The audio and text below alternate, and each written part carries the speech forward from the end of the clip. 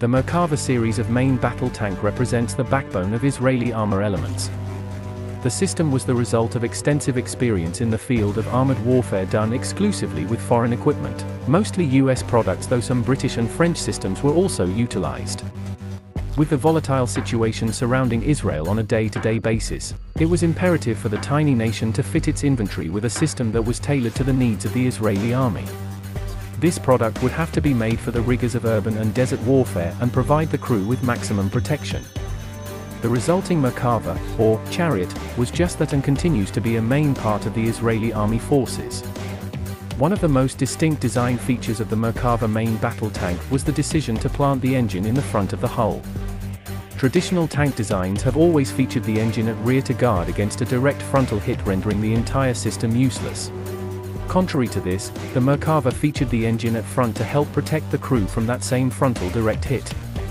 As such, the driver would be seated further aft, towards the middle of the design and just left forward of the turret. The turret itself was designed with rounded facings and gave the entire tank an extremely low profile, making the tank harder to spot or engage at distance. The powerful and, formerly, standard 105mm main gun was fitted to the turret, as was a 7.62mm coaxial machine gun. A gun stabilization system offered up fire-on-the-move capability, completed with an indigenously produced targeting computer. Two additional 7.62mm machine guns were also offered for self-defense against aircraft attacks, and as anti-infantry weapons. A 60mm mortar was also included in the armament design.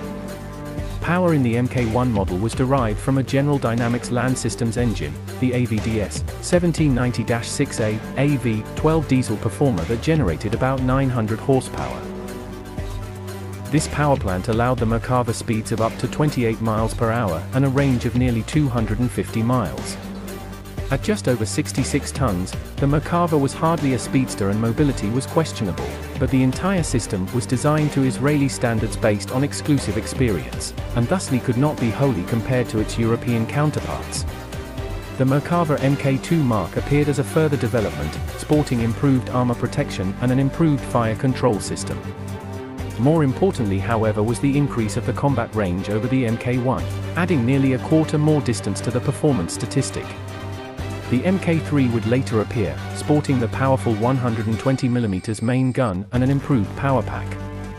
The latest version of the Merkava series is found in the Merkava Mk4, which features changes that put it on par or supersede the current generation of main battle tanks.